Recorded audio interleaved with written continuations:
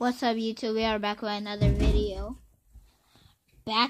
Move, and we got a reaction. Like I said, we are going to be reacting to Louise Franklin, and we're going to watch his video that was posted by Fox News. It's called "Catholic Church Hosts Louise Franklin for Speech in Chicago," and that's the video that we're about to watch. Let's get it.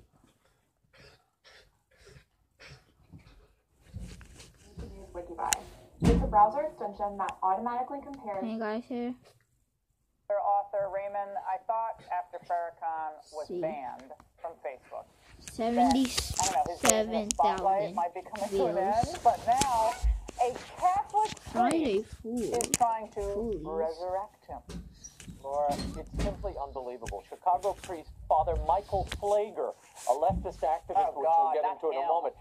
Yeah, he invited the controversial Nation of Islam leader to speak at his Chicago parish yesterday. The reason, he wants Farrakhan back on Facebook. Watch.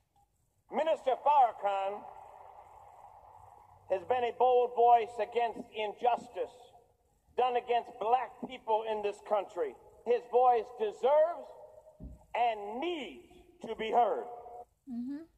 To underscore the point, Flager broadcast Louis Farrakhan's visit from his parish on Facebook, flouting their ban, even though Farrakhan was banned from the social media site, in part because of his allegedly anti-Semitic speech. May 10th, 2009. 19, I mean. I'm a hater. You don't know me. Somebody made you hate me. This is just the beginning. Banning me from a social platform. I use that platform with respect. And I'm here to separate the good Jews from the satanic Jews. Laura, this man, he's out of his mind.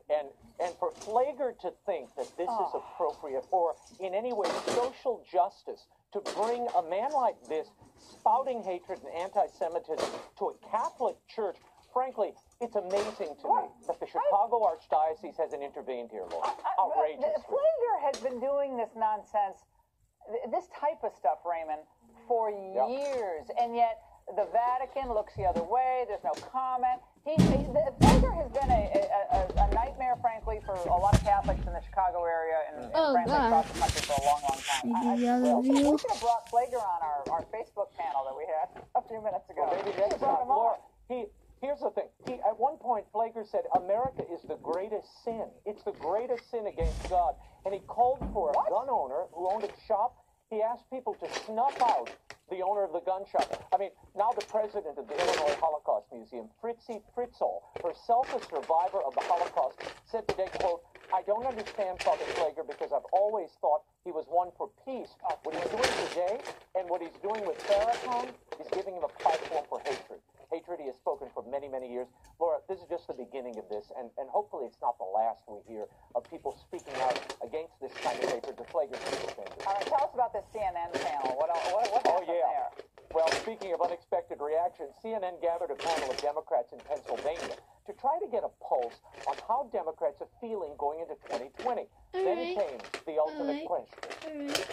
How many of you feel confident today that a Democrat will win in 2020?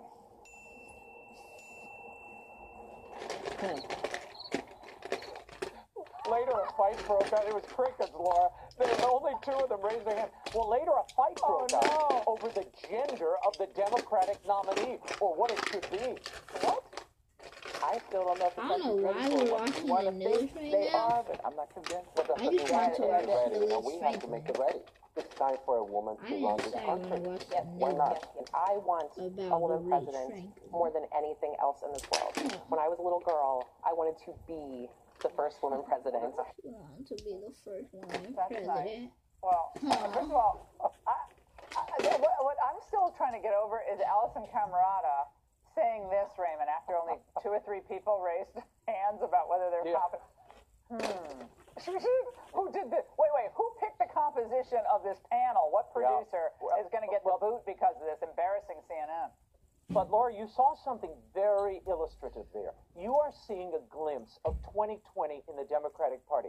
At the moment, they lack unity. There is no clear governing agenda or something to rally them together except hatred of Trump. That's it. But what you're seeing, and what I think is more is a collapse in gender. That's what they call politics that could rip them apart. And really, they could be a multi-headed hydra going into 2020 and pave the way for Donald Trump. Now, Laura, we've been having some very bad weather down here in Louisiana, where I am now. And the other day, a local reporter, Lester Dewey, decided to use a prop to show how high the water was. He decided to use a crawfish. Bad choice. And a number of people are actually here looking for crawfish. Okay, just got me actually on TV. Okay, wow, that hurt.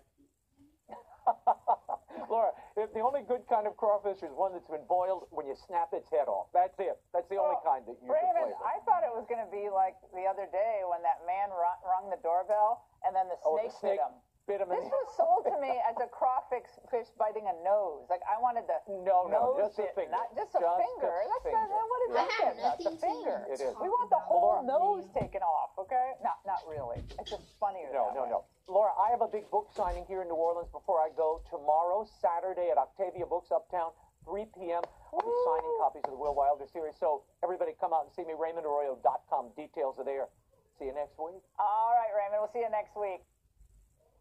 Last month I made $280,000 Shopify dropshipping. This month I made $0. And why did I make $0? Because I found something better, something that you can get started with $0 up front, and you can get paid as soon as this week. And if you don't believe me, jump into my computer for just 30 seconds. I'm going to prove it to you right now. Come on. All right, what is up, guys? Welcome into my screen. What we're going to do right now is press the refresh to prove to you that this is real, right? How are we making, close to $10,000 per day doing what I'm about to show you, right? You can see this is from today's date, right? 3:25, just a few minutes ago, $1,000, $1,000, $1,000, $1,000. You can see the transfer to the bank account, $11,000 from yesterday.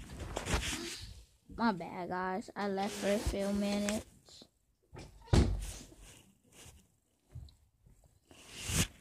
Oh, a shower. So, yep, that's what you get out of Louis Franklin. That man. Go look him up. His name will be in the description. Louis Franklin.